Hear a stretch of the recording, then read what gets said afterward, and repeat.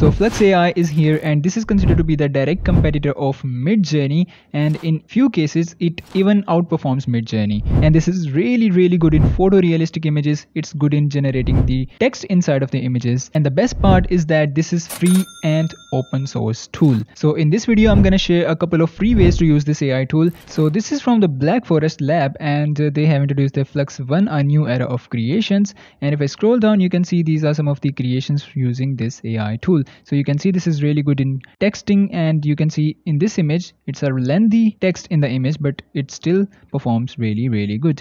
And these are some of more examples, and in terms of realism you can see how good this image looks. But we're gonna test all of these things on our own. These could be cherry-picked images, but we're gonna test this out. But on their website, in the initial look, it looks really good. This is good in illustrations, photorealistic images, portraits, and even in the text it looks really good. And one more thing to note, that it comes in the 3 different variants. So the first one is going to be the Flux Chanel, which is their lowest model. Then they have the Flux Dev, and their flagship model is going to be Flux Pro. So there are a couple of ways to access this AI tool for free, and the first one is going to be their Hugging Face. So this is the Hugging Face space, and this is the URL. You will also find this URL in the description below, and you can see we have both of these models here, Flux Chanel and Flux Dev. So you can try both of these models inside of Hugging Face. So let's select any one of them, like Flux Chanel. So this is very simple space. We don't have much options in this. You can see we have the prompt area. Then if I click on the advanced settings, we only have some seed numbers. You can just change the aspect ratio. You can also control the number of steps.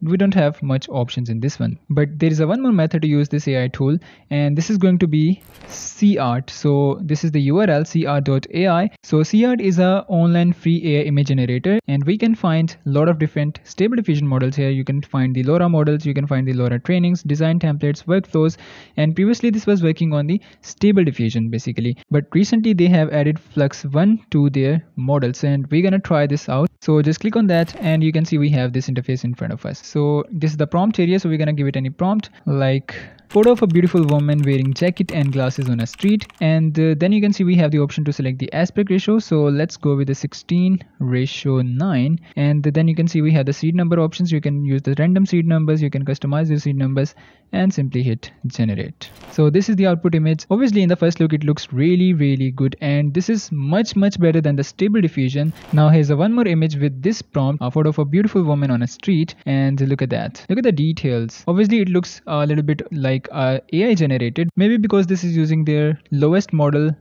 Chanel, which is Flux Chanel, but this is already looking much better than the stable diffusion. Now let's see how does it perform with the text description. So I'm gonna use this prompt, a penguin holding a board with text spaghetti lever, and hit generate. So this is kind of an illustration, but look at the text. The text is very perfect. The spelling, each and everything is perfect. Now let's talk about its third method, and this is going to be glyph.app, and this is the website. So basically you can build different AI based apps on this one, and this is the URL glyph.app. You can find this URL in the description below. So all you have to do is just click on this build button, and from here you can select this plus icon, and you can see we have some text input models, image input models, multitask, text generations. So this is not only limited to the image generators. You can also use the text based models like the ChatGPT, Claude, and all different models. So from here we're gonna select the image generator, and you can see we have the space to enter the prompt.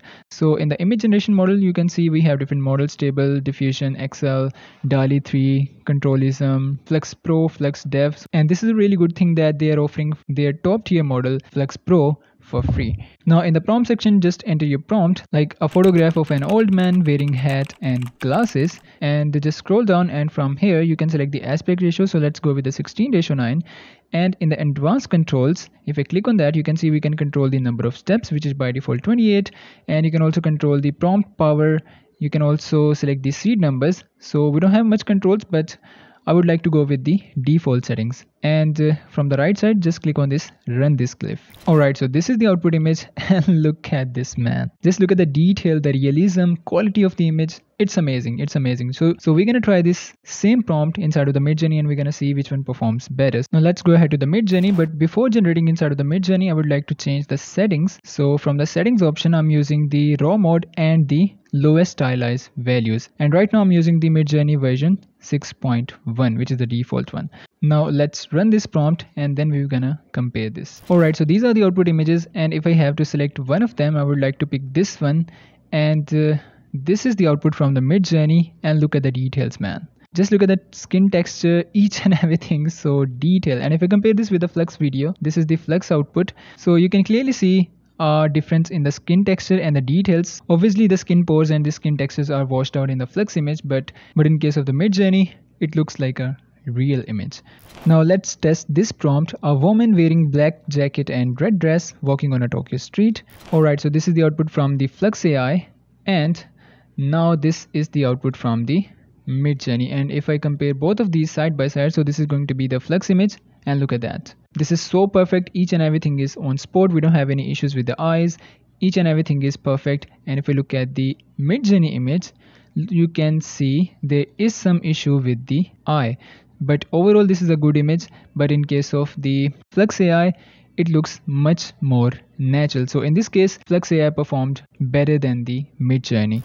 Now I tested this prompt: a robot writing with chalk on blackboard. I am a friendly robot. And here is the output from the Flux Ai. Well, this robot is not actually holding a chalk, but it feels like this is writing on a blackboard. And then I tried the same prompt inside of the midjourney, and these are the output from the midjourney. And you can see in every image the robot is kind of just standing near the blackboard, but there's nothing like a robot is writing with something. And you can also notice some spelling mistakes and the typos in the midjourney images. But if I have to select the best image from a midjourney, so this is going to be the best image from midjourney. And if I compare this with the Flux Ai image, obviously in both of these images the robots are not actually writing, but in case of the Flux image, the robot is at least acting to write on a blackboard, but in case of the midjourney, this thing is missing. So in my opinion, we should not compare both of these tools, because Flux Ai is open source and this is totally free to use, and in case of the midjourney you have to pay for a subscription. And in the free tools, I would say the Flux Ai is the best AI image generation model, because this is performing much better than the DALL-E 3 and Stable Diffusion in terms of the realism. And for those who cannot afford the expensive midjourney subscription, you cannot get wrong with the Flux Ai. You can achieve almost the same results that you can get out of the midjourney. So these are a couple of ways to use this model for free. I hope you guys enjoyed this video, and if you guys did, give it a thumbs up, and I'll see you in the next one.